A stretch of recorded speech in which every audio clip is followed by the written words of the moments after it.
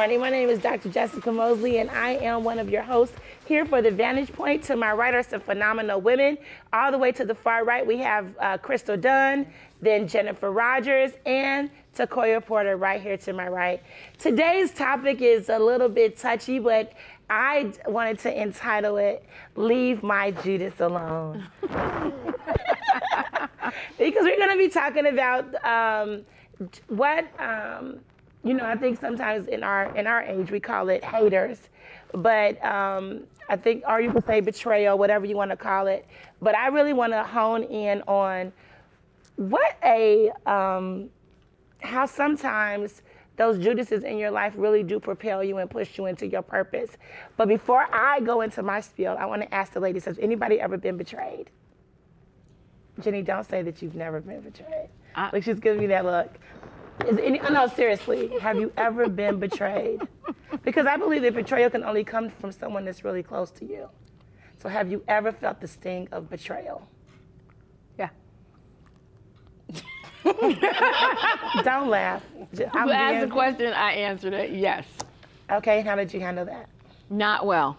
Well, tell us about it. I'm not doing that.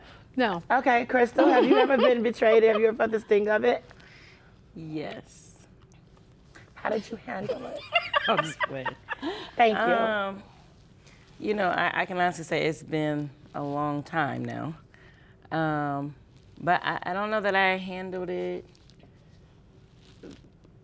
well, because I took it the things, not just once, but during the experiences, I took it very personal. Mm-hmm.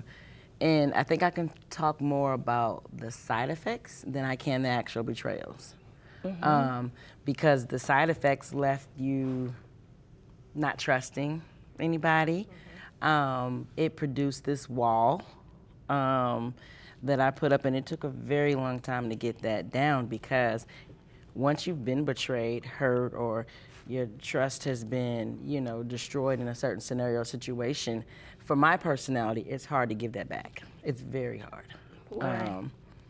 Because the way I'm wired, I'm a very loyal person. I don't have what I would call a huge circle, but everybody that is in my close circle or immediate friends and family, I care hard, you know, and if I've already broken down those barriers for that relationship, and then you do something to make me feel unsafe or like I can't trust you, my cutoff is very strong. I was like, oh, okay. I can just move on. Even though I'm hurt, my response is just leave you alone. Mm-hmm. Takoya Porter. My whole name, my government name. The government name. Have I ever been betrayed? Absolutely. How did I handle it? Well, it varies. I think it varies according to the relationship I have with that person. I think when people have crossed me or betrayed me, or, kind of threw you under the bus, sold you out, whatever, if they're not very, very, very close to me, I am better at being very mechanical with my responses. Mm-hmm. I am a person who, I am extremely emotional, but in a very cerebral way. Mm-hmm. I get it. That's going to be the explanation. I get it. I am. So the more emotional I feel, the more I'll shut down and just say, okay, think about this first. Process this before you let everybody see how you feel, and and that's easier to do when a person's not quite as close to you. Right. With things that were closer and I couldn't just run from or avoid that person or just leave them, that takes a lot more internal work, because I really don't want to be bitter, but I don't like you. I want to argue some points with that, because we see where Judas betrayed Jesus, right? Now, I love that story. Mm-hmm. It's one of my favorites. Right? But we also see where Peter betrayed him. Because I believe that we've all at one point in time have been a Peter. We may not acknowledge it, like, we've all been a Peter. But Peter got an opportunity to change his heart, to get his heart right. What do we do in those instances when a person, because you described it as, I'm a loyal person, if somebody betrays me, then my cutoff game is strong. Don't we all have to give a person the grace to grow? Maybe, and I think that it can be, I think the older I get, the more I'm learning that it's not as big as I think it is, or the mountain that I've made in my mind. I'm not saying that if they did something that, I mean, there's some things that you just be like, okay, I'm not going to put you back in this space in my heart. But is that still fair as well? So let's be clear. The foundation is going to always go back to, even when I've been hurt, whatever the situation is, the idea and the plan is always to come back and line up with the Word of God. It's just sometimes it takes a little longer than others. You know, you're like, God, you know, I'm still considering myself, so I really can't approach them yet, or I'm not ready to deal with it. But the end result is always to do it the Bible way. I mean, my measuring stick is always to do them like God did me, you know, and He doesn't beat me up with my past. He doesn't make me remember, not for beat up purposes. He will remind me where He's brought me from, but He doesn't use it to beat me up or make me feel like I'm in debt forever because I did something to Him or I let Him down. I look at Peter as he let God down. To me, Judas betrayed him. And that might be something we could argue or debate. That point. Yeah. But I feel like he let him down. Now, God knows everybody's heart. I don't know your heart. I just know you hurt me. And I don't know if you woke up to, you planned to do that or it just happened. God knows all things. So again, to me, the foundation is going to always go back to Him and be like, God, help me with this, because I really do want to be saved. Then my question is, what is true forgiveness? Like, if a person does something, I mean, because people always try to put one sin above the other. Like, oh, well, they did this. And I mean, and yes, I don't know, I can't remember which one it was of you. I don't want to say that we were talking about, well, no, that's another thing. My mind is going faster than what I can speak in. No, but I mean, like, then what is true forgiveness? Like, I thought forgiveness, somebody defined forgiveness as putting someone back in the place that they originally were before the offense. Again, that might be the goal, but the process or the time to get there for you might be faster. For Troy, it might be slower. Jenny, it might be instantaneously. But that's always the end goal. But at the same time, I think we're talking about what we did or how we got there. That took time. Now, okay, and I know I'm not answering your question yet. That's really what I'm not doing. I just want that on record. But because I just want to backtrack a little bit, because I think the forgiveness thing is so huge. Right. But defining betrayal is too, because you brought up Peter, and I was sitting here trying to think, okay, did Peter betray Jesus? He denied Him. Is that what you're talking about? I'm talking about when he denied Him. Is that a form of betrayal? I think I get where you're coming from, but I don't think it's the same category as Judas. Judas pretended to have Him in one place and then sold Him completely the other way. You know what I'm saying? Whereas what Peter did hurt Him, but it didn't sell Him out at the same time in some ways. I don't know, because it was during the same time. No, I'm not saying he was right. I'm not saying he's right. I just don't know that I define it as betrayal. I don't know, but you said you could fight that out. Go for it. I will fight that out. I'm waiting on him. What you got to say? I don't have anything to say about that. You don't have anything? Because my thing, it was during the same. It was during the same time, right? It was during the crucifixion. He had other times to deny Jesus, but it was during the time of that he was about to be killed, murdered, massacred, and I feel like during my weakest moment, if you give me up or you disassociate yourself with me, that's betrayal to me. It was during his weakest, most vulnerable time in his life, and you gave me up. Well, you said, I don't know, you denied me. But I think there was some self-preservation in that. And for him. I'm glad you used that word. know? So So you're trying to preserve yourself, and I'm about to die. Oh, he wasn't right. He wasn't Right. right. No, I'm not claiming that he was right. Either or, but still, he was the one that Jesus turned around and gave the keys to the kingdom. See, and I'm torn even on looking at the definitions, because then I always look up definitions. But these are Google definitions, so just let me. But one of the synonyms is disloyal. So I agree he was disloyal. There's no way he wasn't disloyal. But then another definition says to give over to an enemy by treason or treachery, betray. And I don't know that he gave him over to the enemy. I guess that's where it differs slightly from me. He was completely disloyal, and I guess if that's a synonym for betrayal to you, then yes, he was disloyal. He betrayed him in that regard. But did he give him over? See, what Judas did, to me, takes a lot more forgiveness, and that's always been a model for me in Scripture. Even when I dealt with that in the ministry side of things, and I was like, okay, God, they're stabbing me in the back. Like, I can see the plot. I know this is happening. And he just taught me about Judas. And that's when I said Judas is one of my favorite characters in the Bible, because Jesus showed me how he handled Judas. He handled Judas in such a way nobody would have known who Judas was until Judas finished what he came to do. All the whole time. Yeah, he knew the whole time. But he bowed and washed his feet. He gave him the money bag. I mean, like, he just kept loving and putting him in position to betray him, knowing that that was in his heart to betray him. So that spoke volumes to me about how I'm to handle people, even if they betray me. Now, emotionally, where does my heart catch up with that? Sometimes that does. My heart, the insight takes longer than my outward actions usually. Yeah.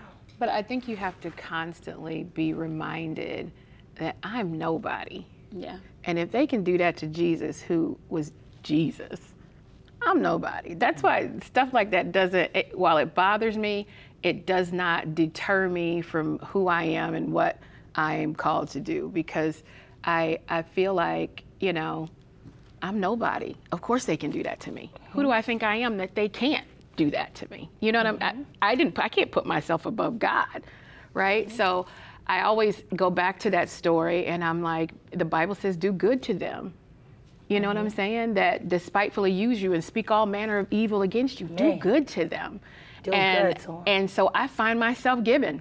Baby, you better And preach. while I don't want to. And to me, the forgiveness happens when there's no longer emotion tied to that situation or that person, in a sense that I don't change the direction I'm going because you're standing there. You know what I mean? I might start off that way, but once I can, you know, and I always measure myself. If this person came to me and asked me to pray for them, would I be able to do that earnestly? And that's a problem for me. It's not a problem for them, right? They got to deal with their own stuff and why they did what they did. I have to deal with how I respond to it. And how do I let that limit me or not limit me to be able to help them? Because when people do stuff to you, there's something wrong with them, right? There's something broken there, right? And you know, hurt people, they say hurt people hurt people. And I can't negate that there's something wrong when you do something maliciously against another person. There's something wrong emotionally, mentally with you to do that. But what is it? And how can I help you? You know? So that's just how I think about it. We're going to go a little bit deeper in this conversation when we come back, because I do want to tell you the difference between Judas and Peter. And no, seriously, I do. And I love this conversation. You are watching The Vantage Point, and we will be right back. Thank you.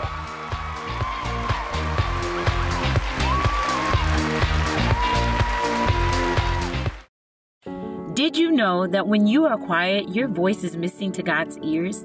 I know some of us have prayed and we're wondering, how long should I pray about this?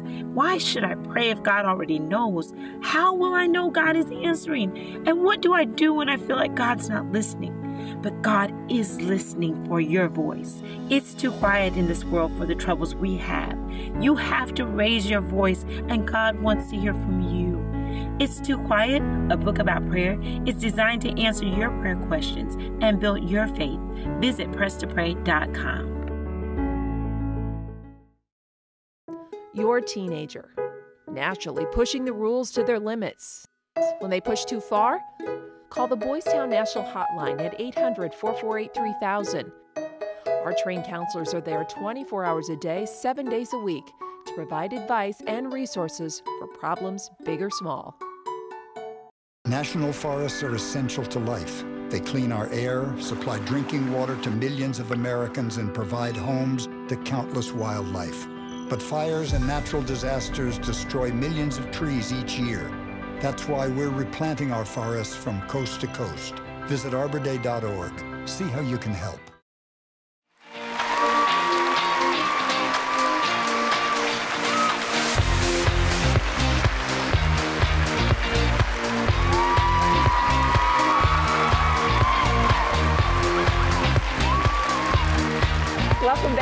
into The Vantage Point. I'm Jessica Mosley, and we are going to continue our conversation about Leave My Judas Alone. Before I ask the group another question, I wanted to say that I prefer, having walked out some of the things that I've walked out in the last couple of years, it has made me know that God truly does use everything. Everything is, if he allows it to happen to me, it is for a purpose. And it was for purposes that he's put into my life to be fulfilled. Because some things I would have never done had I not been betrayed. I had been putting some things off, but had it not happened, I know I wouldn't have walked into the calling that God has placed on my life, or the things that he's blessed my hands to be able to do. And I want to say that when dealing with a Judas, especially, and just like Takoya made point, or it was either Takoya or Jenny, that Jesus knew who Judas was the whole entire time. I don't believe that you can walk with God and be ignorant to who is around you that means you harm. There have been instances where God has told me, okay, get rid of them. Or instances where I have to continue on with them because they are fulfilling the purpose. Judas fulfilled a purpose. He called him a friend. He said, friend, betrayest thou me with the kiss? Because there will be a time when you will have to acknowledge who they are to you. He said, friend, betray, like, I know who you are, friend. But then when Peter turned around and tried to stop him from going to the cross, he called him Satan because he was trying to stop the purpose of God. So my question becomes this. If I got to keep you around, because has anybody had to ever keep a Judas around? Definitely. Why are you looking at me? You looking at me? Why is she looking at me like that? No, this No, but have you ever had to keep one around?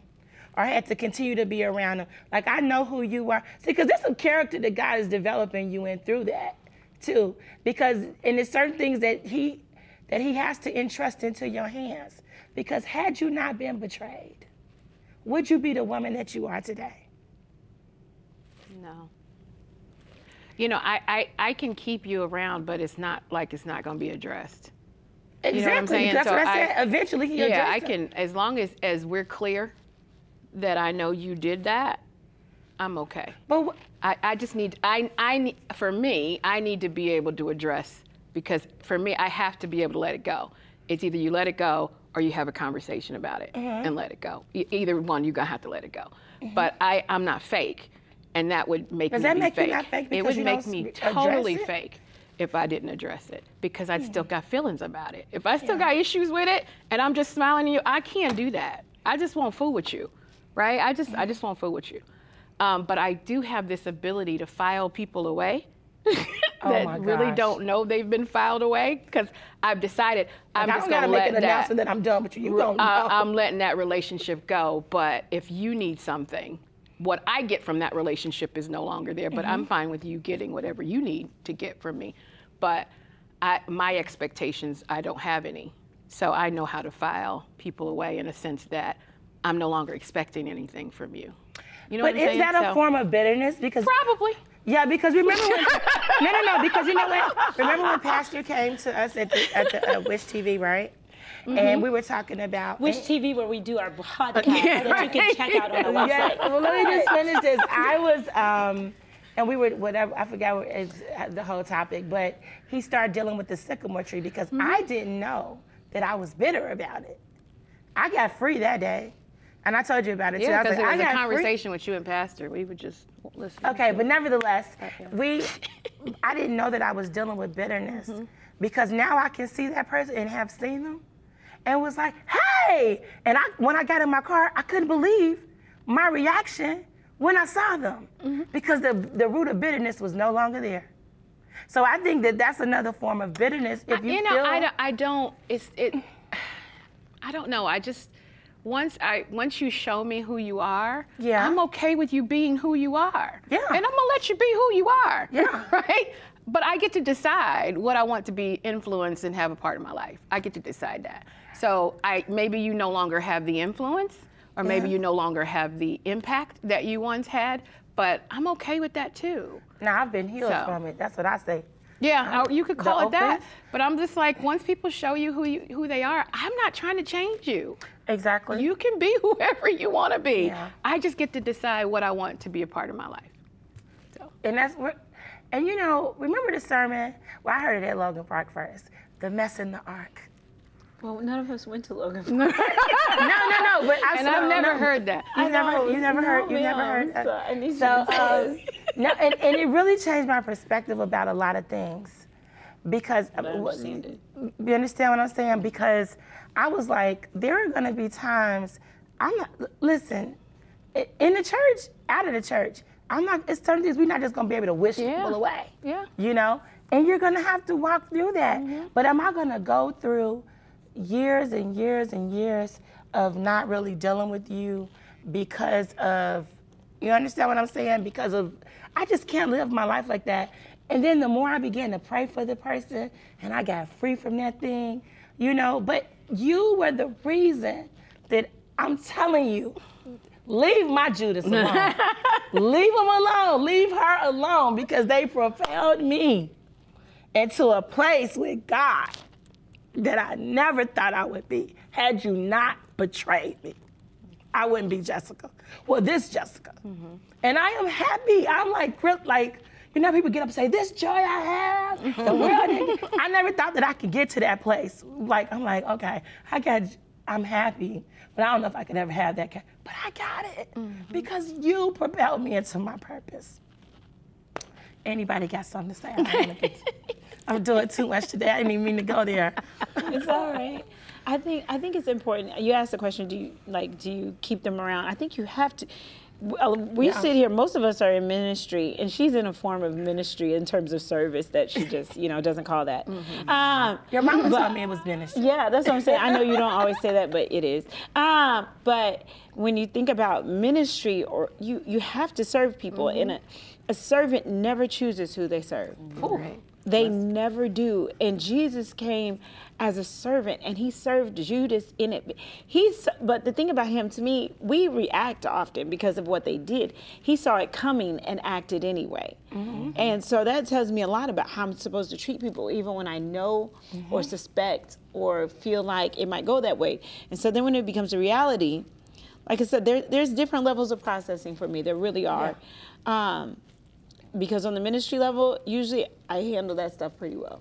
On the personal level, there we go with that. I understand the filing. It's like if we were once cool enough for you to drive my car, and I'm like, okay, you could drive my car, then you wreck it. Okay, I'm not mad when you drive somebody else's or practice on them. I'm not telling you to get off the road. I'm just saying you ain't driving my car. Never drive my car again. And so that's how I feel. It was an accident. That's fine. That's fine. But I'm not gonna be the practice one anymore. I'm gonna let you figure out your stuff on them. I'm not gonna inhibit it. I'm not gonna talk about you. I'm not even gonna tell them you wrecked my car. I don't need any of that. But do I let you drive again? No, I do not. No. And so I look at that as wise, actually. I do too. Because you need to practice that out. And then, maybe after time, because I'm not mad at you, maybe we'll drive together again, but it won't be until you've practiced. And no, let me say that's this. the way I look at that. Let me interrupt that. Another thing that helped me with it, the more I see what God did for me, right? Romans 5:8, while we were yet sinners. Definitely. While we were yet sinners. People say, well, that's God. Well, aren't I supposed to be modeling the life of Jesus Christ? I'm not saying that I have it all together. I was mad, somebody took my car they hit my car, came in and ate my food, didn't even tell me. They had stayed in my house for several hours, didn't even tell me that they hit my car. Oh, by the way, I hit your car. I said, well, when were you gonna tell me? Because I wouldn't have let you eat my food. I would have got you out of here. Just being honest, pray for me. Don't tell my past. But I'm being serious. I was ticked. Like, why would you do that? But that scripture has humbled me. And the more things that God reveals to me that I've done that I should not have, that I didn't truly deserve his mercy for, it humbles me enough to be like, and the crazy thing is, sometimes my mother always said to me, I'm so glad I ain't got your heart. But I'm like, but I got my actions from you. I've seen you take in drug addicts and prostitutes that's in our family over and over and over again and let them stay for free, all of that stuff. You know, in America, we charge for everything, you know. But it just humbles me what Christ did for me. And when he showed, especially when he reminds me of things that you deserved, I'd be like, okay, you know what? I'm gonna bag down. And I'm gonna help them. Sometimes I'm a secret helper too. They don't even know it's me. I know, I like doing stuff like that. Yeah, like, but I'm sitting here listening, I'm like, okay. And I believe in giving people another chance and grace to grow. I'm very big on that. But the question I think even the audience might have is, okay, so then when do we let them back in? Or do we have to let them back in? I don't necessarily believe, now we may not be a good fit. It's not even. It's not. I'm mad at you. It's not even a crime against humanity. I don't need your apologies. I don't need any of that. But what I have done now is grown without you, and I'm okay. Okay, with let that. me argue with you then. Yeah, please do. So because Judas, and I know we only got a few minutes, Judas was considered a church person, right? So I'm not talking about somebody from the world. He's considered. So do we make an exception with that or no? What do you mean an exception? I don't know what you're like. Would I? Because I mean, I see you back in, you know, in the fold, continuing on under the same teachings. See, I think there should be. I do. I'm talking about more. I'm talking more about a personal level. Right. Like, like, are you my friend? Yeah. I don't know about that. Do I think because you sin, fail, or even hurt me, that should influence how you operate in ministry? No, I don't. Mm-hmm. There's plenty of people I know who've talked about whatever. And some of them I've watched grow out of it, and I'm excited for that. I'm grateful for that. That's how we all grew up and got saved. Is we had to grow through some changes. But does that mean we're close again? Is the question I was asking. I struggle with that too. Like, am I gonna let? I've been really thinking about some stuff. I'm like, what are my boundaries with this? But nevertheless, let me just say this. Pray and ask the Lord to help you. And tell him what you. I mean, because I truly want to have a forgiving heart. I love, one of my favorite hymns is Give Me a Clean Heart. I do want my heart to be pure before God. I understand we have some extra seconds though. I truly do want my heart to be pure before God.